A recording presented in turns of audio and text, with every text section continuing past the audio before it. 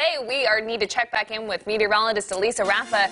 She is out at FFO home bucket blitzing for the Salvation Army.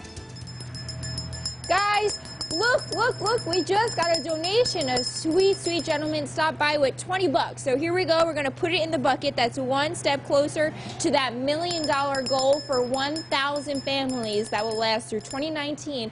We're talking families who are less fortunate. They're poor, elderly, children, school children, students. The list goes on. They help so many people here in the Ozarks. So we're doing our part, and thank you to our first donation of the day. All right. We also have some weather to get to. I'll keep dancing, but we got some weather. We've got clouds out there right now. We do have some showers starting to approach from the south.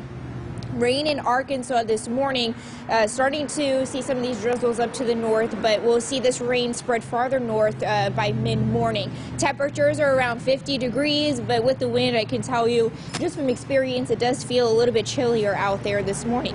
So roads mostly dry in Missouri this morning, but wet in Arkansas. Roads will be wet as we head through the afternoon today. By a dismissal, 53 degrees with those showers, a grade of a C.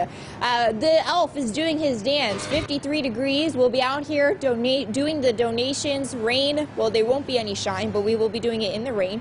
We'll have this future cast. Again, the rain continues to fill up as we head through the afternoon, becoming more widespread. The system is slow moving, so the rain continues overnight tonight and into tomorrow. We're looking at rainfall totals of about 1 inch in Springfield. Again, we're back here at Bucket Blitz. We've got our first donation of the morning. We're super stoked here. We'll also be talking to the Salvation Army to give us more details about what this money can do. We'll do that also in a couple of minutes, guys. We'll see you back here in 10 for another look at your forecast.